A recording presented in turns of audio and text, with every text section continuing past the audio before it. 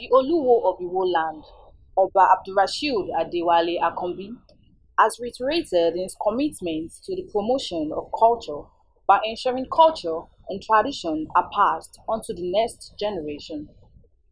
The monarch gave the council at the grand finale of Oriki Day 2024 in Oluwo, Osun State.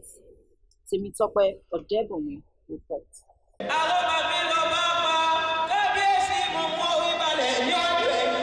One of the major traits of being a Yoruba born is Oriki, which simply means eulogy. Oriki is a poetry praise that connects a Yoruba born individual with his or her ancestors as a way of preventing this culture from going into extinction. Iwo in Council of Culture and Tourism introduced Oriki Day in an effort to revive the Yoruba cultural heritage and history in the country and for the youths to showcase their talents. And we always carry our youths along.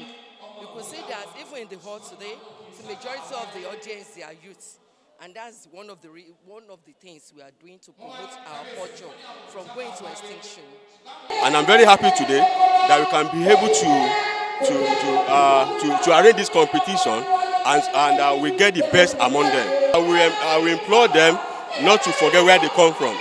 The Oluwo of Iwo, Oba Abdulrasheed Adewale Akanbi, urged parents to teach their children different culture and tradition in Yoruba land. The way we name our names, our children should be more of Yoruba names. There's Yoruba name, and then there is what we call Oriki, and then which is something that is when you look at the house, you look at the family, you know the kind of Oriki you apply to them. The winner of the Oriki competition appreciated the organizer for giving the opportunity to showcase their talent. Our Yoruba culture has been going to extinction, but something like this is one of the things that is promoting Yoruba culture. We thank the organizer of this event for the opportunity.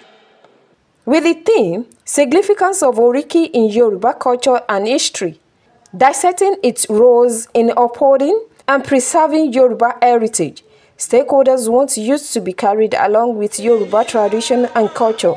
In Osogbo, Temitope Odebumi, NTA News.